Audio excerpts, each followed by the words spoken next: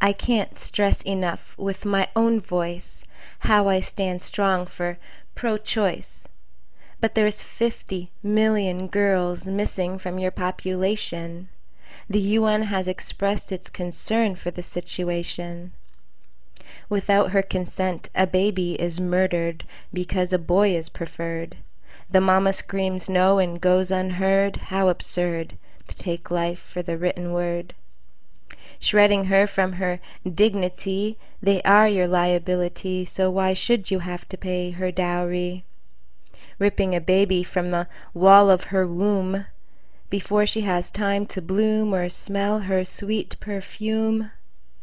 Without any breathing room, you automatically assume and send her to her doom in the tiniest of tombs. Thinking you prevail when you're blessed with a male, female means you fail, so put her up for sale. Girls floating down the Indian River while boys are proudly delivered.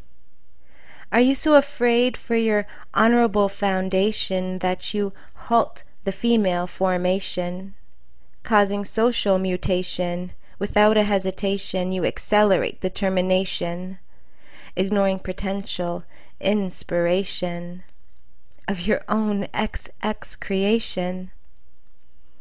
Daughters are just as brave, just as loyal, maybe just a bit more royal. They are just as strong when given the chance and can turn this world with a single glance. But you drown their brilliance.